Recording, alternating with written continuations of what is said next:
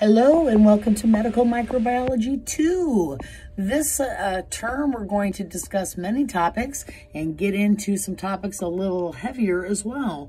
We're going to talk about such things as respiratory cultures and genital cultures. We're going to talk a little bit about some serological methods or serology methods for Treponema pallidum and CRP and rheumatoid factor. We're also going to talk about anaerobes, which are the organisms that don't prefer oxygen. And then we'll get into mycobacteriology. That's the study of acid-fast organisms, things like tuberculosis. And then we're going to get into one of my favorite topics, which is mycology, which is the study of funguses.